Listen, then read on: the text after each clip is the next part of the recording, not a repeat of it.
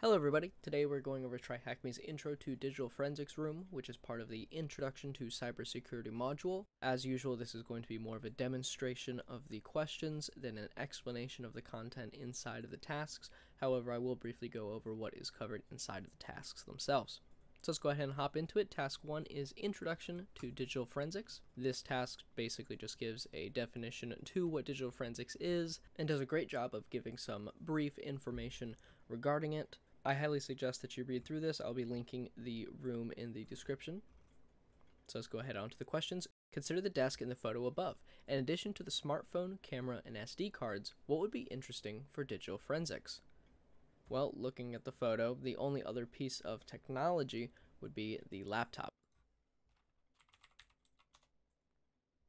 Alright, and moving on to task 2, digital forensics process. This task goes over chain of custody and what you need to do when you arrive on scene and how the entire process works. Going on to the questions, it is essential to keep track of who is handling it at any point in time to ensure that evidence is admissible in the court of law. What is the name of the documentation that would help establish that? That would be chain of custody.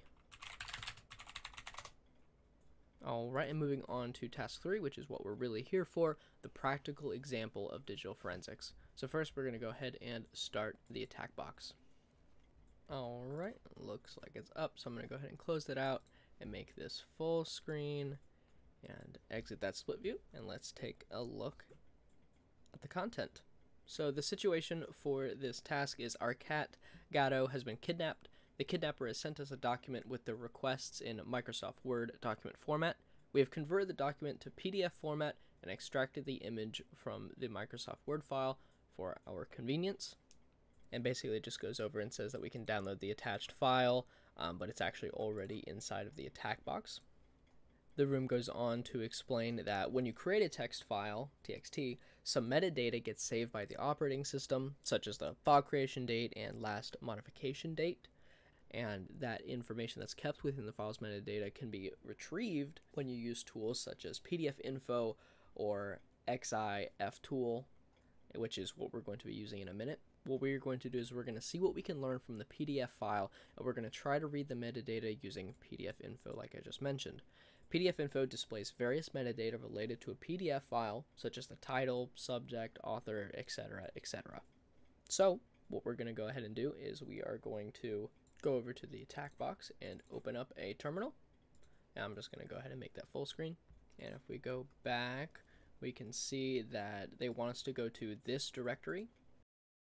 So we are going to cd into root/rooms. We're going to take a look at what's inside, and I believe it wanted us to go into this directory here. So I'm just going to copy that, cd, paste, enter.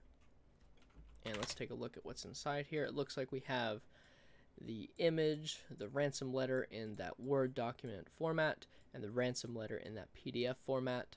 And they said that they already extracted the image from it. If we opened up the Microsoft Word document, we would see everything that's in here, as well as this. But we're not going to do that because we are going to be using PDF-info in order to take a look at that ransom letter. So we're going to do PDF-info ransom-letter.pdf. And we can see now that it gives us a lot of the metadata information, and let's see what the question was. Using PDF-info, find out the author of the attached PDF file. We can see here, author, Anne Gree Shepard. So let's just copy that, paste it in. There we go. And now it goes on to photo EXIF data, which stands for exchangeable image file format, and it's a standard for saving metadata to image files. So whenever you take a photo with your smartphone or camera, plenty of information gets embedded in the image. And also goes on to explain that because smartphones are equipped with a GPS sensor, finding coordinates embedded in the image is highly probable, like latitude and longitude. And we're going to be using XIFtool in order to find out that info. So we're going to go back to the terminal, and we're going to do XIFtool, and we're going to be doing it on letter-image.jpg.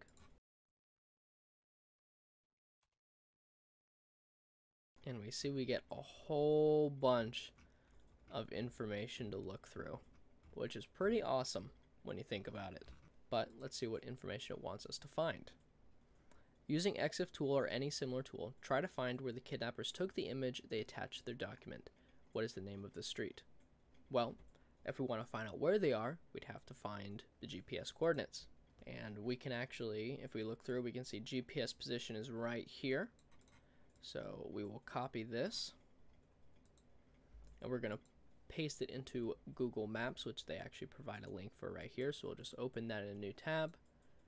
We'll paste that in. We actually have to change the DEG to the degree sign. I'm just going to copy that and just manually paste it in. Let's back that up. Change that one as well and search. Oh, I see what we did wrong. It's got to be like that and search. And here's where it is. Milk Street. Fitting for a cat. And what is the model name of the camera used to take the photo?